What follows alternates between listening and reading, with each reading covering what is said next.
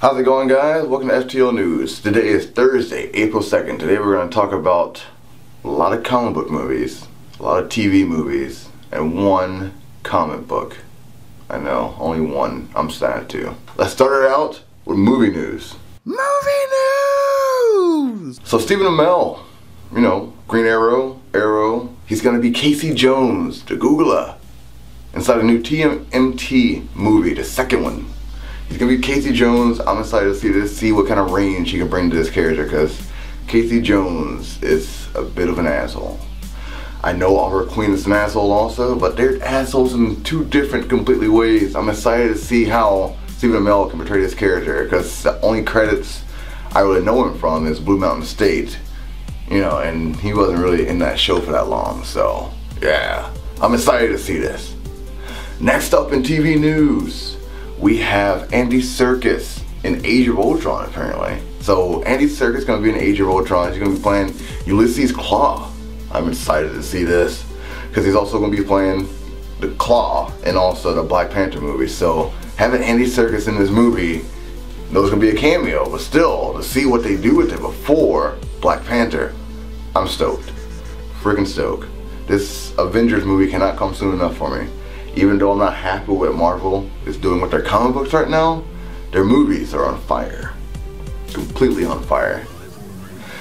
And lastly, in movie news, Adewale, you guys may know him as Mr. Echo if you watch The Laws, but he's going to be playing Killer Croc. Killer freaking Croc in the new Suicide Squad movie. That is something I'm pumped for. How are they going to pull this off? I hope they don't use CG. I really hope they don't use CG. Use some good old-fashioned costume and makeup, man. That's what I'd like to see for a Killer Croc. I hope they pull it off well. I hope it doesn't blow up in everyone's faces. They got a pretty big budget, a lot of high-price actors and stars in it, so hopefully they don't screw themselves over by going too big and make the movie crap. That's my one big fear of this movie right now. They're doing all this stuff with this movie, but it won't have enough to make it look awesome. It'll look like garbage, and I don't want that to happen. Next up, TV news. TV news! Ciara Renee. Don't really know her name, but she's gonna be playing Hawk Girl in a new spin-off of Flash and Arrow. So Flash and Arrow are getting another spin-off TV show on the CW. I'm thinking it's gonna be a Justice Society TV show, because they got Firestorm, they have the Atom, they got this new Hawk Girl character, they got some characters coming from Arrow who's gonna be in the show, but you don't know who she's gonna be. So I'm thinking JSA, Justice Society of America. That's what I'm thinking this show's gonna be. What do you guys think? But yeah, man, Hawk Girl, that's awesome too. I hope it doesn't look cheesy like it did in Smallville, because that would be crap. Because that Hawkman costume was horrible. Absolutely horrible. Next up, video game news.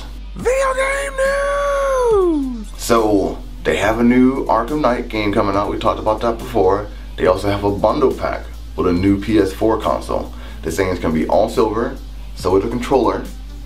It's going to come with the Arkham Knight game, but it's going to have a little stencil of Batman on it. So you got a little Batman stencil at the very top. Silver with Batman on it. I don't think those are his colors, but whatever. It looks pretty cool. I wouldn't want it for myself. It's 450 bucks. So if you want to pay 50 bucks more for a PS4, go right ahead and grab one. But it looks cool, but I wouldn't get it. You may say otherwise, but I wouldn't get it.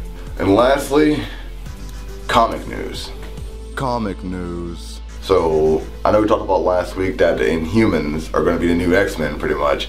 It looks like that's still happening. They got the Uncanny Inhumans coming out, and Cyclops is supposedly in it. So, they're keeping mutants, but turning them into Inhumans, or the Inhumans and the mutants are working together. I don't know. All this is taking place, I believe, after the Secret War, so what do you guys think is going on in Marvel? What the hell are they doing there? Because I cannot wrap my head around. I kind of see what happens in Secret War before I can make a decision about whatever the hell Marvel is doing. Because that's gonna That's gonna pave the way for everything. Once they do the Secret War, everything else will make sense after that, I believe. Hopefully. And lastly, everyone's favorite time of the day, artist of the day. Today's artist is Pros Pass. I know it's an odd name, but work is pretty cool. He does a lot of fancy stuff, a lot of dwarves and elves and mystical kind of stuff. It's kind of like if that time had a steampunk is what I see it as, but I like it, I dig it, it looks really damn cool to me. I definitely say check him out, see if you like some of his work also, and until next time, you guys take it easy.